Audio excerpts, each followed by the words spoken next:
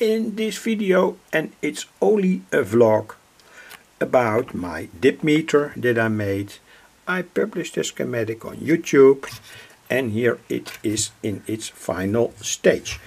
Backside made with triplex wood, only the front side is made with tin plate. And I've talked about that, talking about the so-called hand effect, etc, etc. So this is what it is, and it works quite good. Here is the coil that I've now connected, approximately 4 or 5 windings of installation wire, say 2 millimeters diameter, and let's look on which frequencies this coil will send out radio signals, electromagnetic signals. The potentiometer here is on approximately 10 picofarad, so that means that with this coil we can go to the highest frequencies that this generator, this Dipmeter. It's not only a Dipmeter, by the way, it's also a test oscillator. That's an important thing that I want to tell, because you can also use this circuit as a kind of oscillator that can generate frequencies between approximately 20 megacycles and now I found that with the spectrum analyzer also on very high frequencies, and then we are talking about harmonics. But anyway, first how the practical side of the story. Here is my tiny spectrum analyzer. When I switch the Dipmeter, the test oscillator, off here, it works on 9 volts. You can see that all the, say, straight out frequencies are gone. And it's important to tell that with this oscillator we see on the frequency analyzer the ground frequency, we see a second harmonic, a third harmonic, a fourth harmonic, etc, etc, and you can set that they appear by these two knobs here. So you need this analyzer or a frequency counter when you use this Dipmeter. You can set that here with these two knobs. The bias oscillator that sets the bias of the BD139 transistor, the oscillator transistor, and here the sensitivity. They combine, they work together, and let me show it. So there's a practical issue. I switch it on now. Here I see all these. I see here the ground frequency, second harmonic, another harmonic, and more harmonics, and they go from, and I can do that here with that tiny knob. You can point out where the peaks are. That's interesting. So here we have a peak on 325 megahertz. That is an harmonic of this coil. And we have a peak here. I have to, somewhat unhandy, but anyway, we have a peak here on, my camera must zoom in. We have a peak here on 260 megahertz. Also an harmonic. And let's go further with the, here we have a peak on 194 megahertz. And furthermore, we have a peak of this oscillator on 130 megahertz. We have of course here the FM band, the normal radio band, going from 88 megahertz to approximately 110 megahertz. So I'm going to skip that, and here is the ground frequency of this Dipmeter coil. This test oscillator, that's 65.3 megahertz. That's generated here with this coil and with the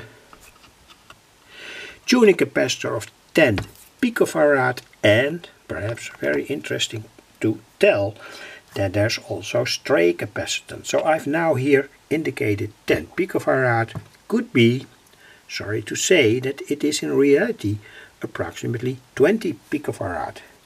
But that are all, say, the most important and interesting things that you can find out when you are doing serious radio experiments with oscillators, etc., etc. So here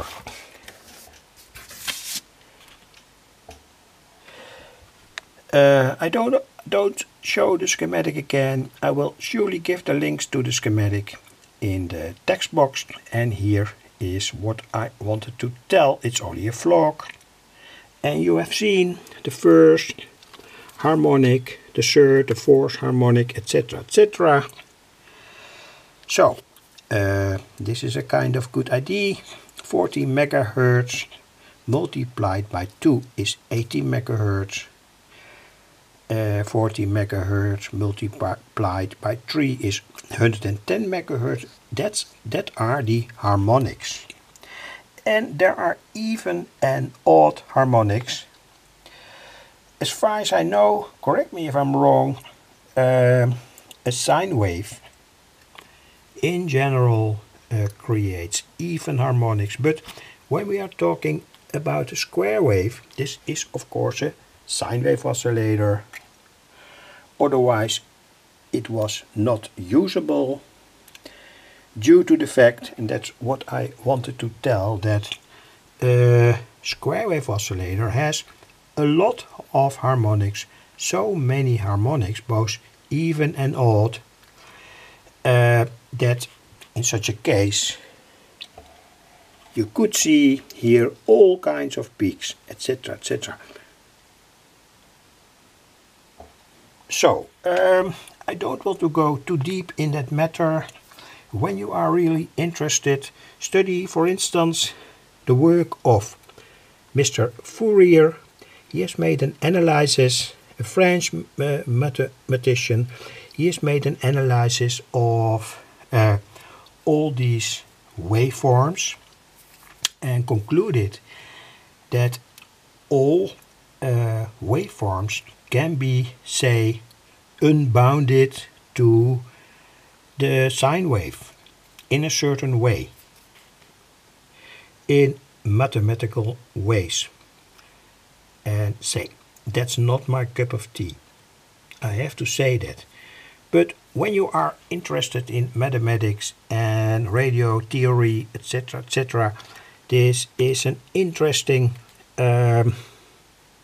person, and especially how he has talked and written about the analysis of all kinds of waves, be it a sine wave, be it a square wave, be it other waveforms, etc. Much more information, perhaps a good, I don't know that of course, but anyway, on Wikipedia. And well, that was more or less all to tell from my side. My approach is always, say, kind of practical, and this is more or less the base information that you can study. So let's look again to the Dipmeter. Could be interesting. I have to take a screwdriver, and the first thing that I wanted to show is that the sensitivity and the bias of the oscillator work together. And let's look at the screen with the lamps out. What happens when we change the sensitivity of the Dipmeter alias test oscillator, and I'm going to do that now, and you will surely see that on a certain moment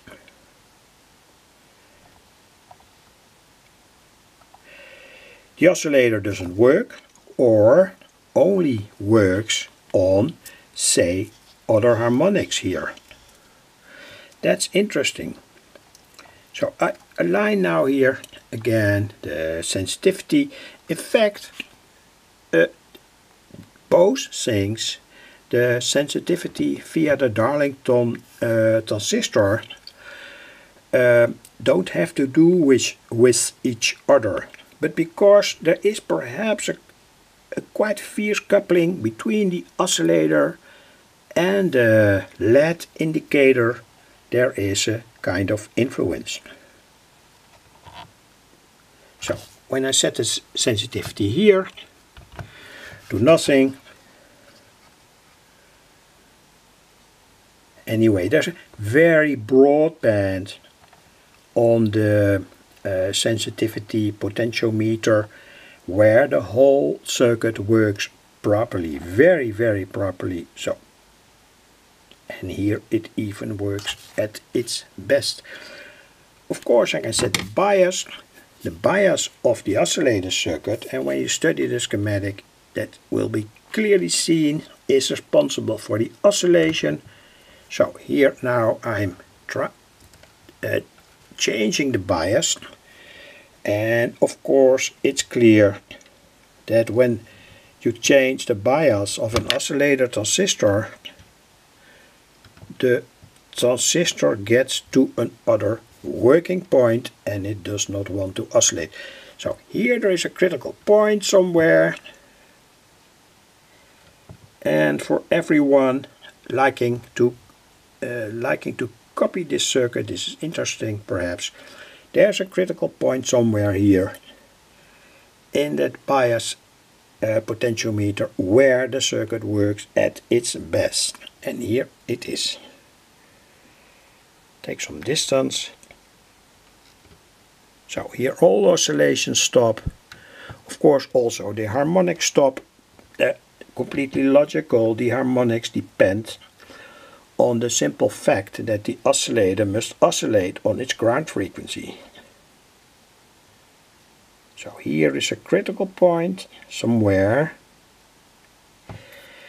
where the whole circuit works at its best. Well, that was more or less all to tell. Thanks for watching. Of course, I can say give the tuning capacitor a small turn. That will of course change the base frequency. It changes the base frequency when I do that here. You can see it here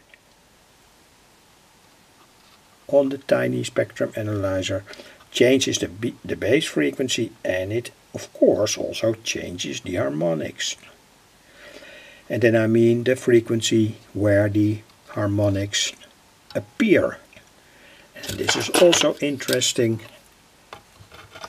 on a certain moment here. Well, okay, no problem. I saw that it did not oscillate any longer, but anyway, this was all.